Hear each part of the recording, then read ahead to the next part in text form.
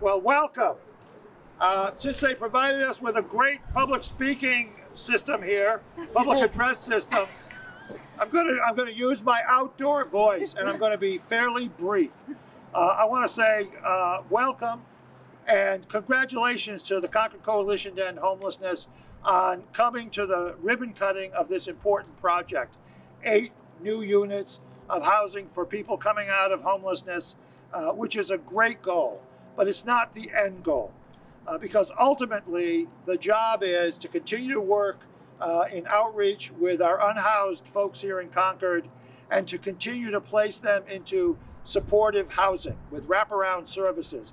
And in order to be successful at that, we can't be doing just 8 units here and 8 units there.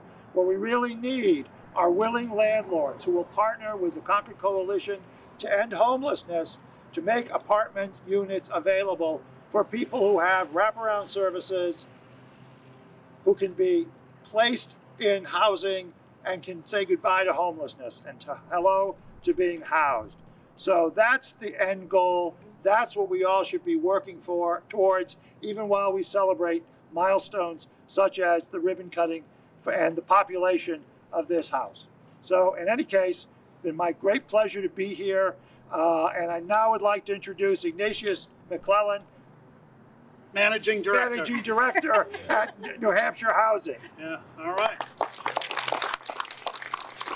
Can you take a couple steps forward? Because it just feels weird, you know? Yeah. All right, so I'm here on behalf of Rob Dappis, so I apologize in advance if I stink as a public speaker, but Rob had a family situation arise.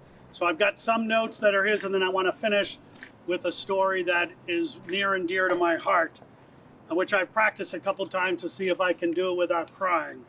So thank you for having me. On behalf of our colleagues at New Hampshire Housing, and Emily and Ginny are here, and our board of directors, I want to congratulate the Concord Coalition to End Homelessness and the entire project team, including Saint Joe Spain, who I don't see because we would see him, you know, for the great work on this important project. Homelessness is a difficult problem, and it's going to take a lot of different things, as the mayor said, to solve it. In some respects, our society has created homelessness, and it's our job to try to figure out how we solve it. In New Hampshire Housing, we're publicly supported, but we're not the state of New Hampshire, but we do appreciate the State Affordable Housing Fund, the Federal Housing Tax Credits, and also the Federal Affordable Housing Fund that we administer on your behalf and on behalf of folks who are going to live here. On a really positive note, I want to just thank the City of Concord. Especially, I want to thank the city's Community Development Department. I want to thank the Zoning Board, if you're on the Zoning Board, the Planning Board, former Mayor Boulay and Mayor Champlin. I had to learn, I usually just call him Byron. Byron's okay. Thank you to your efforts, because as Byron said, we can't just build 8 units here. So New Hampshire Housing is working on over 300 affordable units in the city of Concord, and most of them, and part of our application effort is you need to include supportive housing within those units, because integration, I think, is such a key. But I just want to say, Concord Coalition to End Homelessness, thank you for what you do. And now my story. So I volunteer over at the food pantry at Christ the King. And many years ago, a gentleman by the name of Frank Sproul passed away by the Merrimack River. Some of you remember Foots Retirement Center. He was in a tent there. He was a food pantry client. And for years, we were trying to get him inside housing. And for years, people would greet him at Dunkin' Donuts and McDonald's, where he'd have coffee with 15 sugar and triple cream. And we still tried to get him in and get him housed. We finally got him housed, and he had a singular request, a radio to listen to the Boston Red Sox, and we got him that. Yes. Sadly, Frank passed away shortly after he was housed. And as a member of the food pantry, we got a call from his family. We would like to meet you. So my wife, being the good sport that she is, the food pantry volunteers came over.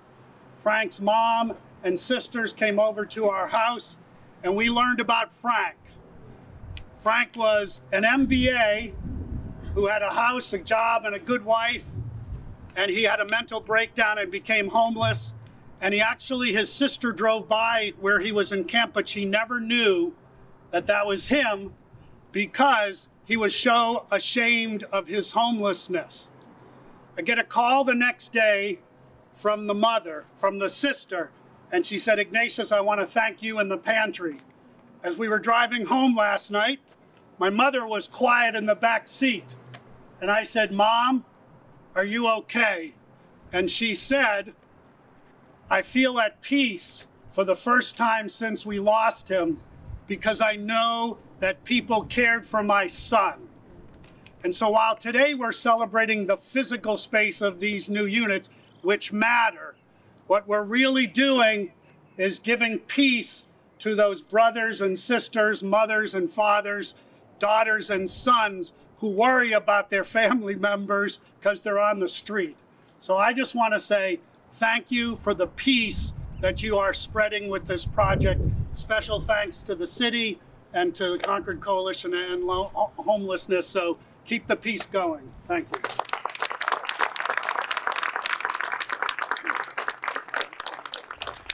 So for those of you who don't know me, but I know quite a few people here, which is wonderful. I'm Karen Jansen. I'm the Executive Director of the Concord Coalition to End Homelessness, and welcome to our street residences. This is a significant milestone. This project embodies the very essence of compassion, resilience, and unity. And through tireless dedication of a lot of people, few setbacks, we've actually been able to transform a long-term vision into a reality. And this is much more than 8 apartments. It is a real beacon of hope for those experiencing homelessness in our community. So I want to extend my sincere thanks to each of you who played a pivotal role in making this possible. In particular, I want to thank Ellen Groh, who is the retired Executive Director of the Concord Coalition to End Homelessness, because she saw the potential in this building and really got this project going. Warren Street Architects, Joe Spain Construction, and Wilcox and Barton, who turned that vision that we had into this beautiful, beautiful building. Architectural Design Review Committee, Planning Board, and various city departments that helped us work through a few hiccups, and we're able to bring this project to completion. Our funders, New Hampshire Housing, Merrimack County, in partnership with the Community Development Finance Authority through a CDBG grant, so thank you. And to the countless of individuals who have lent their support along the way. We are delighted to continue our partnership with Concord Housing and Redevelopment as our property manager. CCH Housing Support Specialists will provide the supportive services for the 8 individuals who will now call this place home. But let's not forget that our work isn't over yet, and homelessness remains a complex and pressing issue that demands our continued attention and collaboration. And while today marks a significant step forward, it also serves as a poignant reminder of the challenges that lie ahead. So let's carry this spirit forward as we strive to build more affordable housing, advocate for meaningful policy change, and extend a hand of compassion to those in need. And in closing, I'm reminded of the quote by anthropologist Margaret Mead: "Never doubt that a small group of thoughtful, committed citizens can change the world. Indeed, it is the only thing that ever has." Together we can, and we will, end homelessness in Concord. So thank you for coming. The apartments are open, and feel free to walk in and take a look. All right.